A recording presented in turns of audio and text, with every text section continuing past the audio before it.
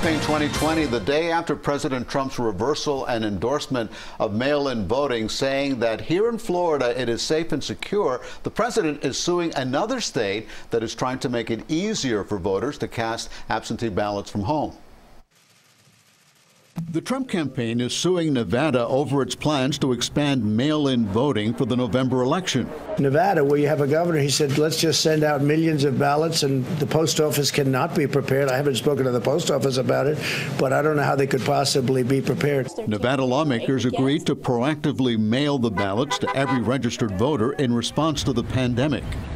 It is extremely important to me that our citizens do not have to decide between their health and their right to vote. President Trump insists mail-in voting will lead to widespread voter fraud, despite research showing it rarely does. But the president is open to it, at least in one state. Over a long period of time, they've been able to get the absentee ballots done extremely professionally. Florida is different from other states. Florida is a key battleground state in the presidential election, and former Vice President Joe Biden plans to blanket the state and others with ads.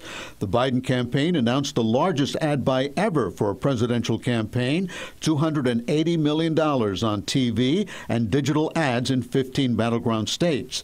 The ads will focus on the president's coronavirus response and the economic fallout from the pandemic. We have to do all we can to keep our fellow Americans safe and healthy. Biden says he's spending this week interviewing vice presidential candidates.